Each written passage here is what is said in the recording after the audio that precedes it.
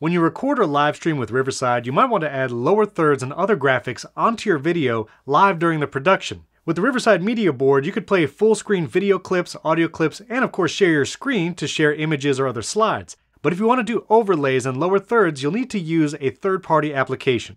We're going to show you 3 ways to add lower thirds and overlays to your recording. 2 of them you can do live and 1 of them in post-production. Before we jump in, don't forget to hit the like button and subscribe to the Riverside channel.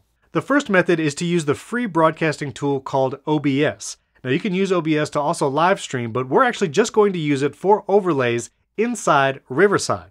You can download OBS from the link in the video description. Again, it's completely free. Once you've installed and opened the application on your computer, the first thing you're going to do is go up to Tools and then Auto Configuration Wizard. In this pop-up, choose I will only be using the virtual camera. Hit Next, and then hit Apply Settings. Then in the OBS window, you'll need to add both your video source and your overlay files. Here in the Sources column, click the plus button, and then choose Video Capture Device.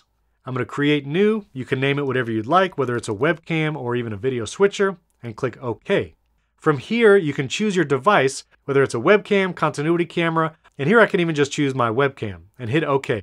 Now that your video is in the OBS application, you can begin to add lower thirds and other overlays. To add your lower third or other graphic overlay, click the plus button in the Sources column, and then choose Image. You can title the lower third, and then browse your computer for the image file. Remember, if you're using an overlay image like a lower third, it has to be a PNG file so it has transparency and you can see the video behind the graphic. Here I'm going to choose a PNG file I have saved on my computer, and here you'll see that title is now overlaid on top of my video. You can hide the title by clicking the eye icon and then click it again to reload it. If you'd like for it to fade in when you click it, you can right-click on the title file, go to Show Transition, and then choose Fade. Now when you click the eye icon, it will fade in slowly over your video. Once you have your video and overlays set in OBS, go down to Start Virtual Camera and click that. Now you're ready to choose OBS as your camera in Riverside.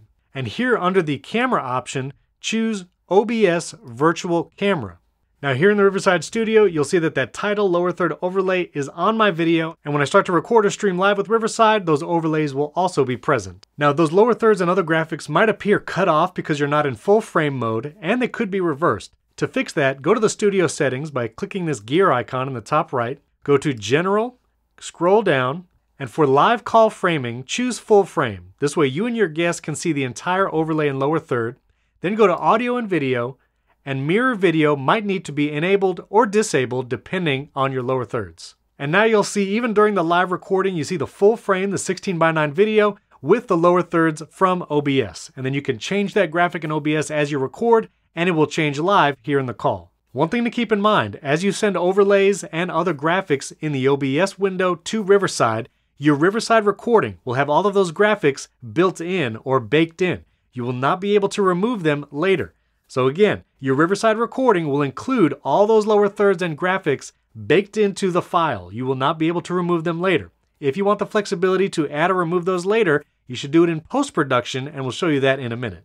Now another way you can add lower thirds and graphics to your video is using a BlackMagic ATEM switcher. I have here the ATEM Mini Pro. We actually have a whole video on using video switchers with Riverside. You can check that out above or in the description. With the ATEM Mini software, there's actually a place for media files. Here when you click the Media tab, you can upload lower thirds and other graphics, and then choose which one you'd like to overlay. Here I'm going to choose my Riverside lower third, but one of the unfortunate things is you can only have one media item loaded at a time, so you'll have to go back to that media page and switch which graphic you'd like to overlay while you record. Once you've chosen your media item, go to the Palette section in the BlackMagic ATEM software, Downstream key, and for Fill Source, choose Media Player 1, which is that graphic that we just chose, and for Key Source, choose Media Player 1 key. Those will be built in once you've added things to the media board.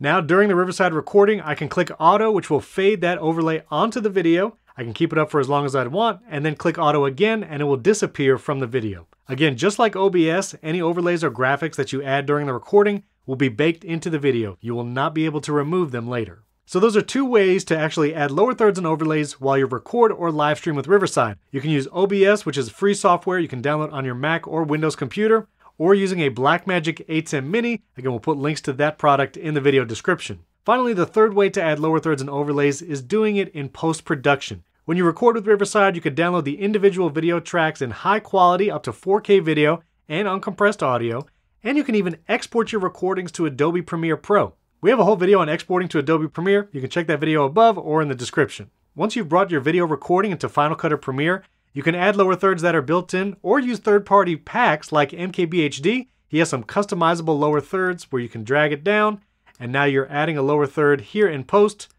You can customize it with your name, and now you have a nice animated lower third on your video that you can edit, change, or remove if you need to. So for the most flexibility, we would recommend adding your lower thirds and overlays in post-production in an editor like Premiere or Final Cut. But if you'd like to do those live because you're live streaming and you want those lower thirds or even tickers, you can use OBS, the virtual camera feature, or use something like a BlackMagic ATEM Mini Pro. Again, if you'd like to learn more about video production or even video podcasts, subscribe to the Riverside channel. We have lots of content on the best USB mics, equipment for starting a video podcast, and a ton more. Thanks for tuning in. We'll catch you in the next video.